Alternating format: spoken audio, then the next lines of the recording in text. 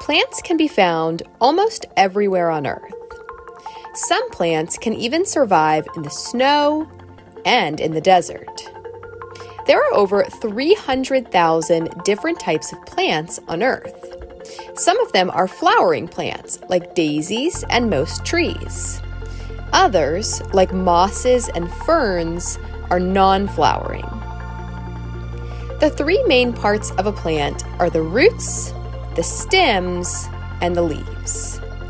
The roots reach down into the ground and keep the plant in place. The most important job of the roots is to absorb water and nutrients from the soil. Stems carry the water and nutrients up to the plant's leaves. The leaves of a plant collect energy from sunlight and turn it into food for the plant in a process called photosynthesis. To make food, plants trap energy from sunlight in their leaves. They use this energy to change water from the soil and carbon dioxide from the air into a sugary food called glucose. Glucose helps the plants stay alive and grow. Many plants also have flowers. Flowers are used for creating seeds to grow new plants. Flowers have male parts called stamens and female parts called carpels.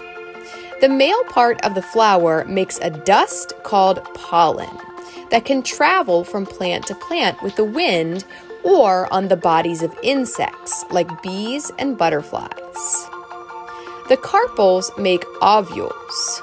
When pollen reaches a new flower, it attaches to the ovule to make seeds that will grow into new plants. Flowers also have petals.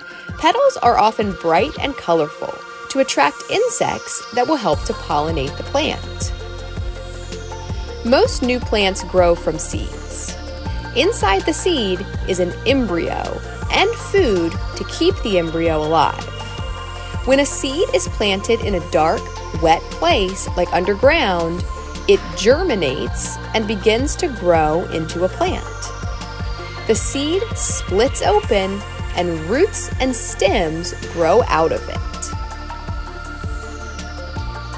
This video was created by La Fontaine of Knowledge. Click the link in the description for lesson materials that go along with the video, and subscribe to my channel for more videos like this.